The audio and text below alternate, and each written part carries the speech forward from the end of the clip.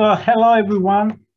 I would like first of all to thank my colleagues from CCRI for inviting me here this afternoon. For those of you who don't know me already, my name is Alessio Russo, and I'm the course leader for the Master in Landscape Architecture.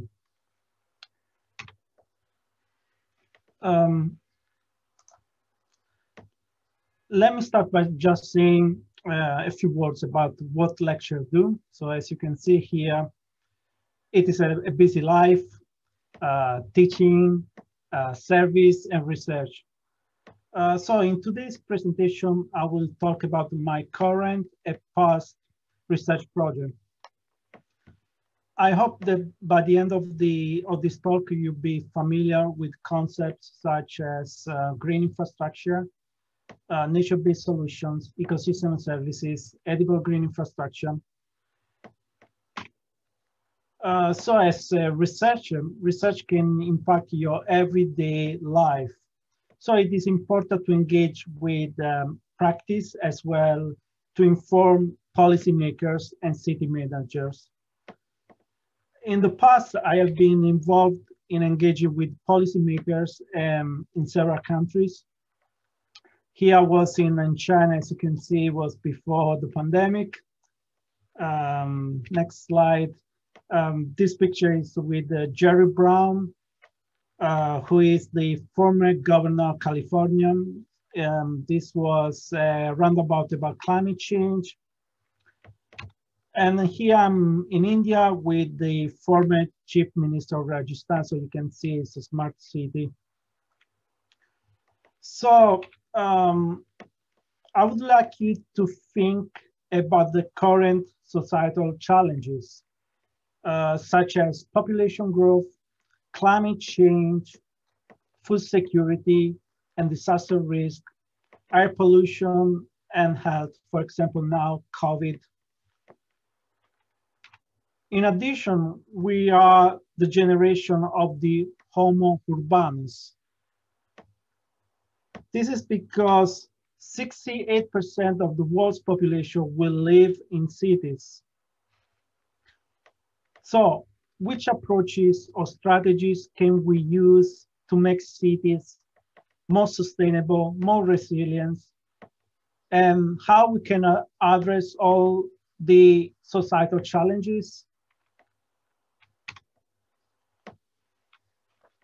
This timeline shows ecological urban planning and design concept. So starting from 1960, so we can see that in 1960, we had this book, Design with Nature by Jan McHarg, the concept of green wages, green waste. In the 1970s, we have the concept of sustainability, 1980s, biophilia, 1990s, we have the concept of urban regeneration, regenerative design.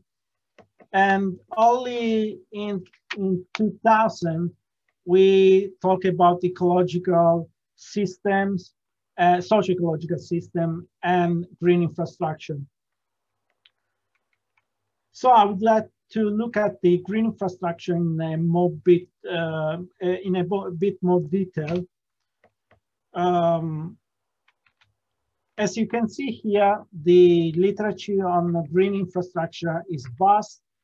There are almost 3 million results in Google Scholar, but this concept was used only in 1994, as you can see here. So what is a green infrastructure? I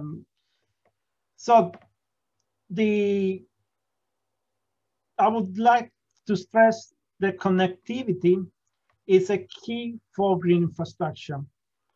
For example, the European Union defines green infrastructure as a strategically planned network of natural and semi-natural areas with other environment feature design and managed to deliver a wide range of ecosystem services. So we will discuss ecosystem services later. On the other hand, we have also this concept of green ways, that different green infrastructure in three ways, as you can see here. So green infrastructure emphasizes ecology, not recreation. Green infrastructure includes ecologically important hubs as well as key landscape linkages. And finally, green infrastructure can be designed to shape urban form and provide a framework for growth. But nowadays, we have this new concept, nature-based solution. This article was published in Nature in 2017. So nature-based solution is the latest green jargon that means more than you might think. And as you can see here, the nature-based concept is increasingly being developed and applied by the International Union for Conservation of Nature and other organizations such as the European Commission. So here we can see this other timeline. So we can see that for the first time, the International Union for Conservation of Nature used the term nature-based solutions all in 2002. In 2005, we had the Millennium Ecosystem Assessment. And in 2010, we had the Natural Solution Report. And 2014, there was the Biodiversity Nature-Based Solution Workshop. And here, as you can see, 2015, 2016 to nowadays, nature-based solution at the core of EU research and innovation program.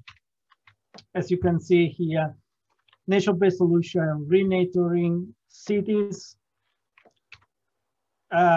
So what are nature-based solutions? So there are several definitions.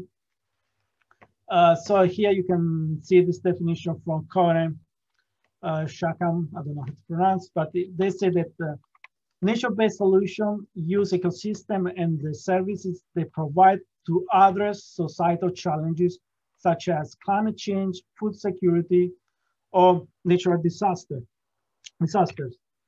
And then we have the definition from the International Union for Conservation of Nature and the European Commission definition. So here you can see the difference. So here you can see in bold that here you can see the difference is action to protect, sustainably manage and restore natural modified ecosystem.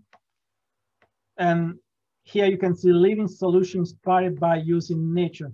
So here we don't see the link, the connectivity that we had in the green infrastructure definition. But in both definitions, we have ecosystem services. So if you don't know what ecosystem services are the benefits that humans obtain from ecosystem. And it's important, ecosystem services are important because human health and well-being depend on ecosystem goods and services, according to Professor Costanza. And this is from scientific reports. So health benefits from nature experiences depends on those. So we say an apple day keeps the doctor away. I say that a long visit to green spaces a day keeps the doctor away. So this should be our way to think and also our daily behavior. So every day we should take a shower, but also we should take a forest bathing. So there is this book from Professor Lee about the benefits of forest bathing. And as you can see here in this meta-analysis, you can see the health benefits of the great outdoors. So if we are planning for sustainable communities, we need ecosystem services, and at the same time, we will have human health and well-being. So on this image, you can see all the several ecosystem services provided by green and blue infrastructure. So you can see regulation of microclimate, noise reduction, food production that we will talk later, carbon storage and sequestration, habitat provision, runoff retention, water filtration, recreational and cultural values, and air purification. And this is from all the European Commission report about nature-based solution, all the benefits. So you can see here increased resilience, decreased urban heat stress, ensure well-functioning ecosystem. And as you can see here, this is from a European project, transforming cities, enhancing well-being, innovating with nature-based solutions. So 4 principal goals have been identified that can be addressed by nature-based solution. The first one is enhancing sustainable urbanization, restoring degraded ecosystem, developing climate change adaptation and mitigation, and the last one is improving risk management and resilience.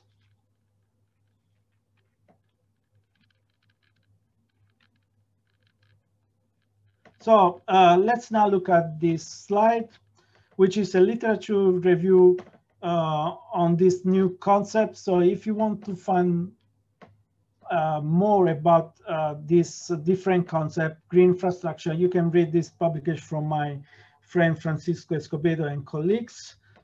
And recently, Professor Randrap and colleagues have stated that we should also use more sustainable approaches. So he said that we should call for a nature-based thinking, as you can read here.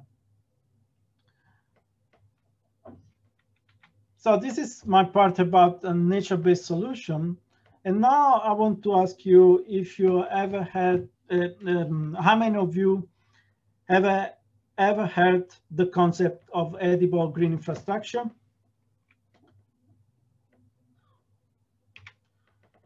So this is from my paper that was published in 2017. So edible green infrastructure is a sustainable plant network of edible food components and structure within the urban ecosystem, which are managed and designed to provide primarily provision ecosystem services. So I wrote several papers on also on edible urbanism, edible green infrastructure for urban regeneration and food security. So we have case study from the Campania region where I'm from. So I don't have enough time to go into detail about these projects. And also recently we published this paper about edible urban commons for resilience neighborhoods in light of the pandemic. So edible green infrastructure and the current pandemic. And also other colleagues are using this concept of nature-based solution and urban agriculture. So this was a paper that was published recently from colleagues from Australia. The other issue is how we can assess ecosystem services. So there is a need for accurate tools that can measure and value ecosystem services, while at the same time should inform the community and city manager. So in recent years, several online tools have been developed to assess ecosystem services. However, the reliability of such tools depends on the incorporation of local or regional data and site-specific inputs.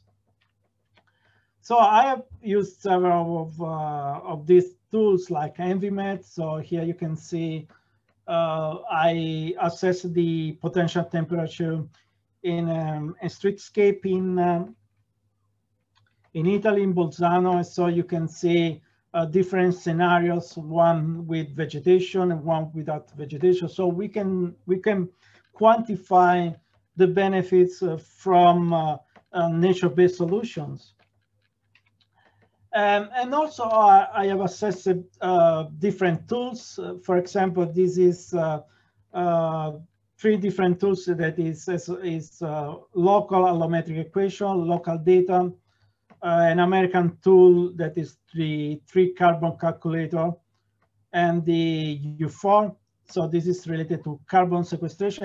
And then you can see that different models provide different results.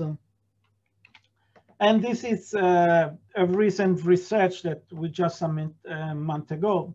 Here is in the UK, it's in Bristol.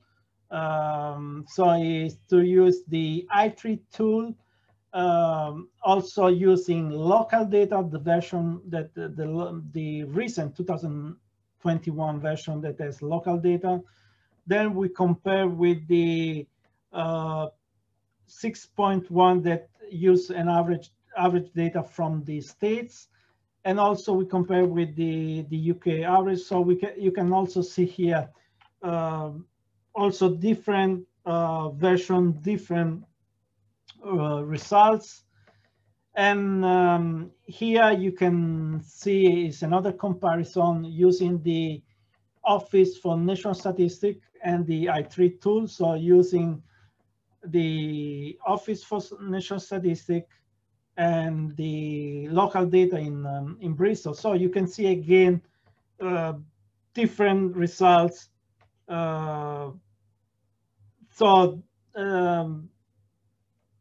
Which one we should use? So as George Box said, essentially all models are wrong, but some are useful. So my recommendation is to use models or tools that are using local data, so that are incorporating local data. And the other aspect is also the scale. The scale is very important in ecosystem services assessment. So this was a paper that we published in 3 months ago, and it's in Cheltenham. So we assessed the ecosystem services at the local scale. So as you can, so I would like you to focus your attention on this image. So here you can see the ecosystem service. So air purification, carbon storage, noise reduction, runoff retention, cooling, recreation. So in this study, but also in several studies, we see that in the peri-urban, we have more ecosystem services. So we have always a gradient from peri-urban or the rural area to the core city. And this is an issue because you see that at the core of the city, we don't have enough ecosystem services. But on the other hand, there are new urbanists that are using this approach, the approach of the transect. So they like to divide an area like a transect, so with different specific characters. So they like to have in this transect that is a section, they will like to have a natural zone, a rural zone, a suburban zone, a general urban zone, and the urban centered zone and urban core zone. So what is the, so here is all the characteristic of all these different areas.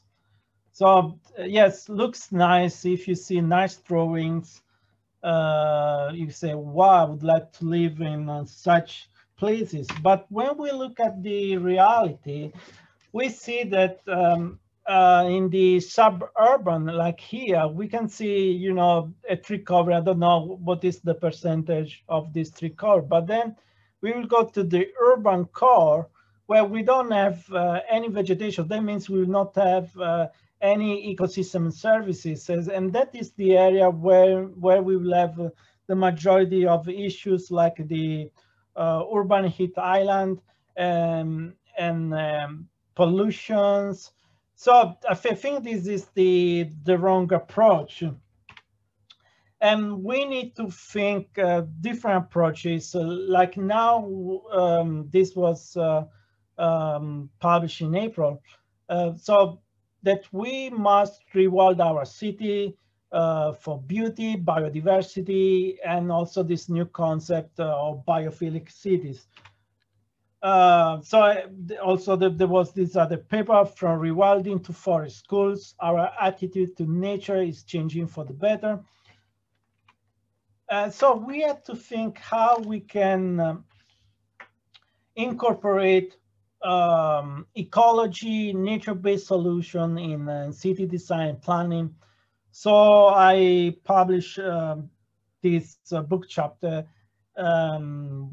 last year, and here there are several strategies that you can use to design better and more sustainable cities.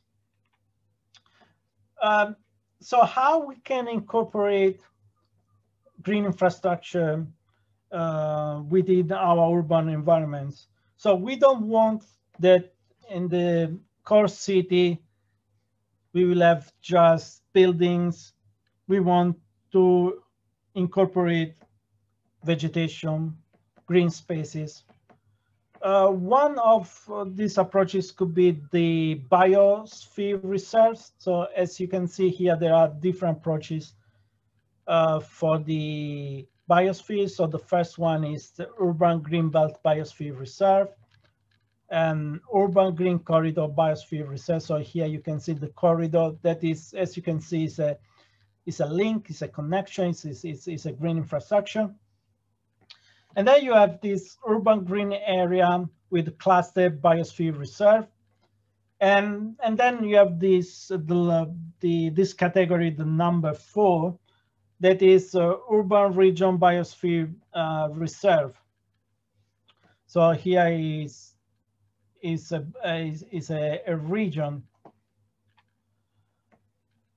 At the same time, we had to think about ecosystem disservices. So when I'm talking about ecosystem disservices, I'm talking about vegetables and soil contaminated by heavy metals and pollutants, pollen allergies, volatile organic compounds, VOCs. If you think about, again, edible green infrastructure, urban agriculture, we should think about fruit fall problems, water pollution from fertilizers and chemicals. And if we are thinking about climate change, we should think about water consumption. People don't know that plants produce VOCs. Why these volatile organic compounds are important? Because as you can see on this image, they can produce the ozone, so sunlight plus nitrogen oxides plus VOCs produce ozone, and then we will have in our city smog. So smog is a problem in cities. And so we should select low VOCs emitter species. So it's very important to select the right species in urban environments. And the other issue is with allergy. So this is a graph in Bolzano where we conducted a study about allergy. So for example, we found that Zelkova was the most allergenic, but also depends, if it's males or females. So as you can see here, Acer negundo, if it's a male, so produce pollen, you have the highest, and if it's female, it's 1. So it's also this issue with gender, so female, males.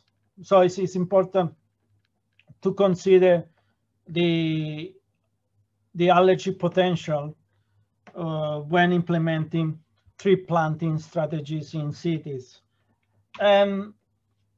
So it's important also that you consider the ecosystem services and at the same time the ecosystem services. So in this paper, we develop a ratio of ecosystem services, these services, using composite indicator to assess the net benefits of urban trees.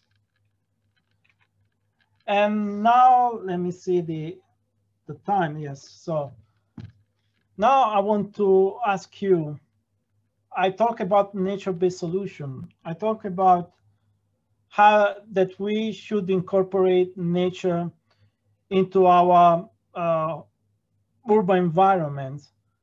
So looking at this image, do you think these are nature-based solutions? You can use the chart.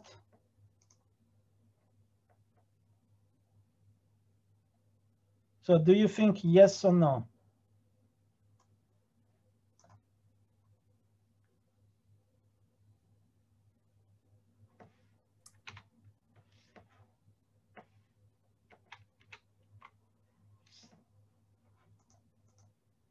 I think it's necessary we can vote with hands, but either hands up or down if that's required. No, it looks more like best kept village. So do you know this place?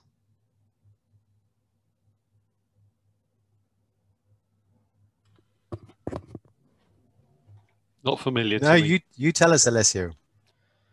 Yeah, so this place is in Dubai. So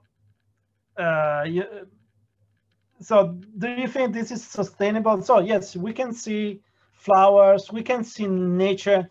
So such solution can have some mental health benefits. But if you're thinking about climate change, yes, I can see in Dubai, do these flowers have enough water? Yes, they have enough water. Also, they are replacing these plants every day. So think about the carbon emissions. So this is the miracle garden.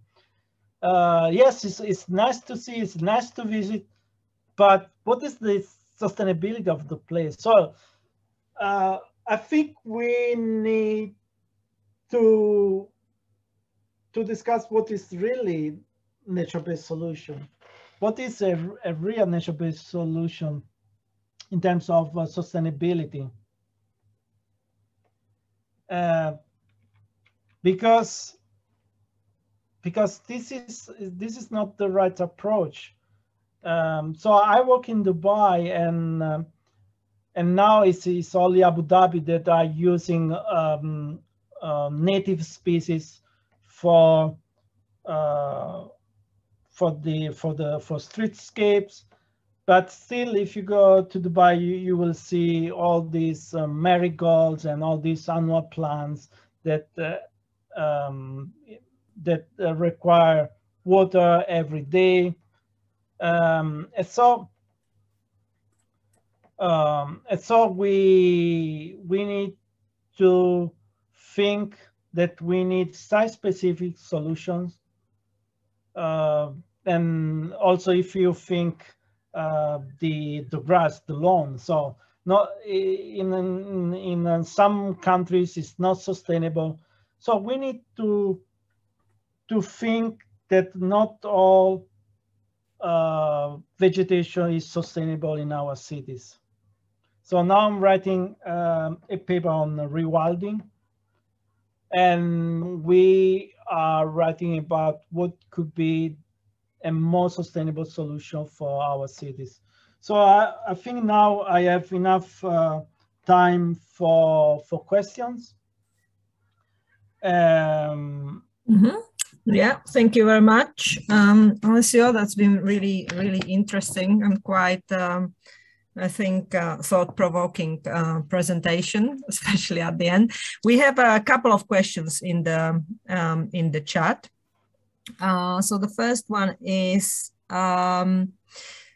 whether you and your peers use natural capital approaches to assess the benefit of green infrastructure, because policymakers seems to like it. Yes, so just I discussed this with Alex. I don't know if he's my master students. Yesterday we discussed about that you know some people like to give a price for everything, and ask to people how much you would like to pay for services. And so yeah, I mean, we have one student that is also looking at this, but you have to think that, for example, I don't have a car because I live in Chelsea in the city center. So if somebody will ask me, how much would like to pay for this service? So for example, for a car, I would say, no, I don't need. Perhaps I need more public transportation because I'm using public transportation. So assessing natural capital and asking for people the willingness to pay, this is so individual. So some people, they are not giving the right price to nature, so they don't understand the benefits of green spaces. So I think people realize the benefits only, for example, last year when we had the national lockdown. So all the people they want to have a garden or want to live next to a park. So yes, could be an approach just to influence policymakers, and then the economical calculation. Yes, there are also some limitations. Mm-hmm. Thank you very much. There is one more question in the chat. If some tree species produce ozone with vogues, would that help to replenish the ozone depleted from the atmosphere? So there are several studies, and also the I3 eco model can quantify vogues emitted by species. There is a paper from, if I remember, Benjamin, I think it was 1999, with the list of with different species. So if I'm right, I think coniferous, so evergreen, they emit more vogues. So we can, yes, we can. That then depends also the font of pollutants. So because, as you can see from my slides, also you need nitrogen oxides. So if you don't have nitrogen oxides, you don't have ozone. So you can have an area where you have high vox, but if there is not the combination with nitrogen oxides, you will not have smog, you will not have ozone. So this is also another approach that we somehow we should separate. Also we can solve some issues with plants in cities, but also we need to think about the public transportation. So as I said, also we need to think about a sustainable transportation. For example, I wrote a paper about carbon storage and sequestration, and the carbon offset from the CO2 from the transportation sector. And then we saw that the offset by urban trees is only 0.008%. So yes, plants, they can offset emissions, but you have to consider to change also to implement a better public transportation system. So here is an interaction between urban planners, urban foresters, landscape architects, because yes, with plants we can solve some issues, but not everything. Mm-hmm. Thank you very much. I don't know whether Shruti is here and can maybe ask the question. If not, I can read it out. Shruti. No. It's really a remark. I belong to Chandigarh city, which has been named the Green City. But I know in reality it doesn't live up to the name or the image. The great infrastructure here is so prominent that it just takes only a little rain for the roads to be flooded. So Chandigarh can be the face of urban flooding despite the eminent green cover throughout the city. So maybe nature-based solutions need to be seen more than superficial solutions, as problems may be more deep-rooted in the infrastructure of the city. Yes, so this is the main issue in several countries where we use the word, it's a green city. For example, Bristol, that they won several awards, Green Capital Award. In some areas, especially in the city center, the tree cover is really low. So we are it's about 12%. So policymakers like to use this word, we are green. But I think we need to think that we need to double the tree cover in cities. We need to implement nature-based solution. So if you are thinking about climate change, flooding, we need to use such solutions that are solutions that can save, that can improve our daily life. This is, as I said in one of my first slides, we need to inform policymakers and city managers. So with modeling studies, we can show them that implementing nature-based solution, we can reduce several risks, for example, floods, for example, water runoff or pollutants. For this reason, I like modeling, because somehow we can inform city manager and policymakers. But the main issue is that we should use a common language between policymakers and people in academia. I don't know how many policymakers are familiar with all these concepts that we saw today. So nature-based solution, green infrastructure. So people that like to use this word that we don't like, landscape architect, they say landscaping all the time. Everything is landscaping. So we are not just talking about landscaping. We are talking in a wide approach to solve all these societal challenges. Mm-hmm. Thank you very much. Chris, would you like to ask your question on the social benefits?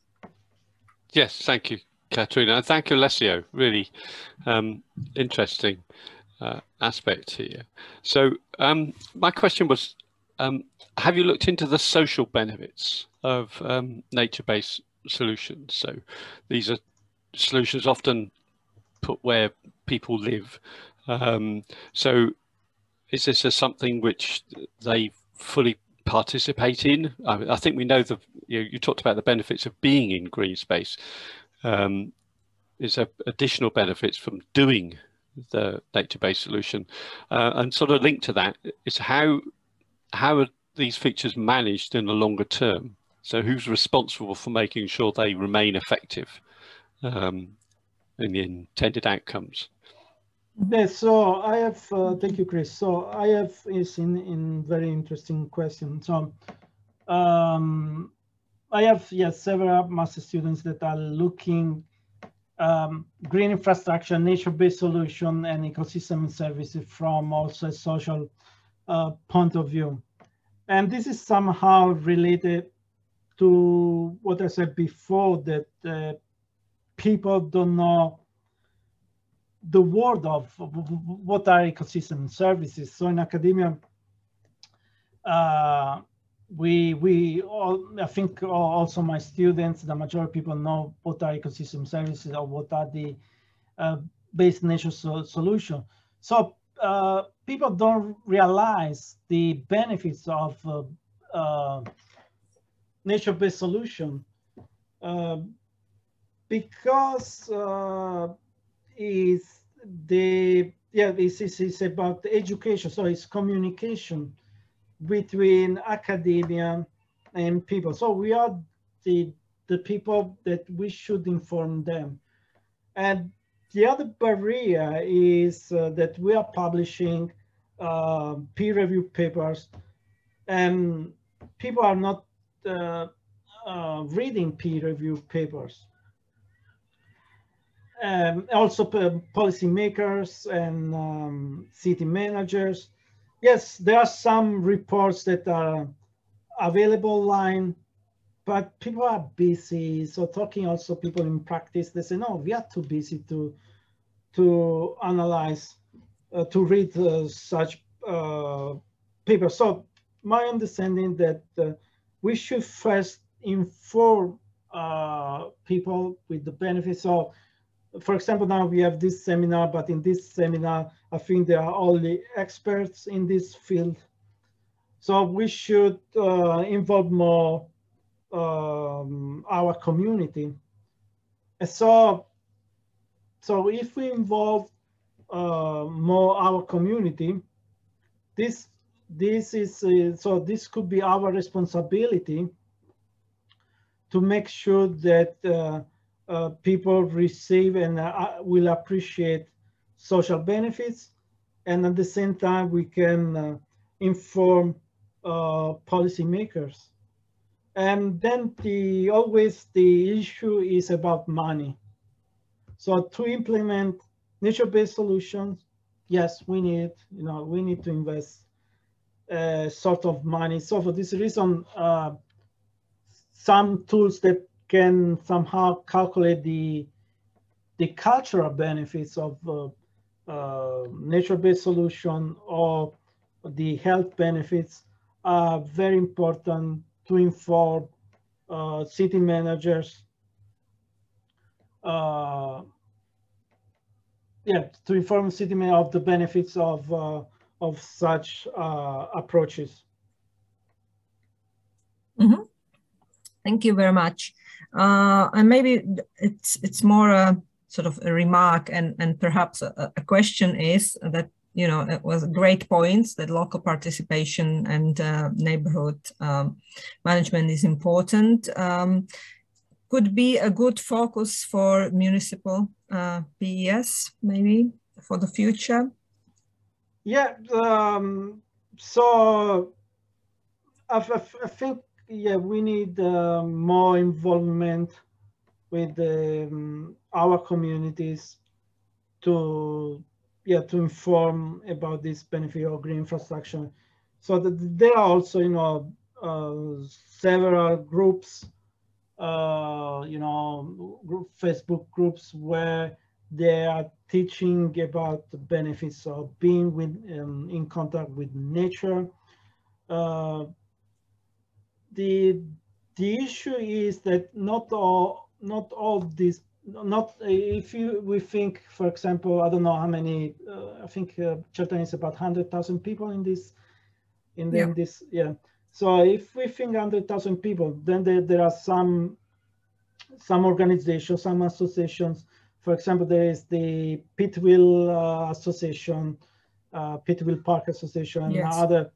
But if you look at the number, then you see from 100,000 people, you have just a minority of people that are interested in parks, urban green spaces. So the issue is how we can involve our community. So yes, this could be from the municipalities or from the city council that somehow should create a way how we can involve people,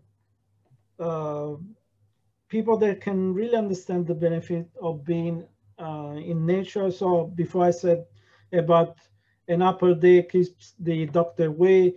So if we want to be healthy, we need to be in green spaces. We need to engage with the nature. But you know, it's easy not to do because we are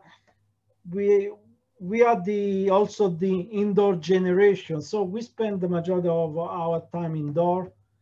And so it's very important, the communication between us as researchers, so we know what are the benefits, but at the same time, we must communicate the benefits to our citizens. Mm-hmm. Thank you very much. There are no more questions in the chat. I'm also aware of the time, but if anyone would like to ask, if there are any sort of burning questions that you would like to ask in the last couple of minutes, then please raise your hands and you can ask the questions. And if not, then really, once again, thank you very much, Alessio, for a very interesting presentation and really thought-provoking. I think there is a lot to think about and to take in. So yeah, thank you very much. As far as the presentation, we will. The presentation will be posted on YouTube. Please sort of follow the CCRI website. All the information will be there. We'll try to share the slides on the share slide as well. And we're taking a summer break, so there won't be any seminar in August, but we'll be back with the CCRI seminar series in September. So on the 16th of September, we have a presentation from Dr. Ian Merrill from the Newcastle University, the Center for Rural Economy in Newcastle, speaking about enterprise hubs as a maybe a solution for supporting rural businesses. So please follow up the Eventbrite as well as the CCRI website, and have a great summer. And hopefully we'll see you in September. And thank you very much, Alessio. Bye. Bye.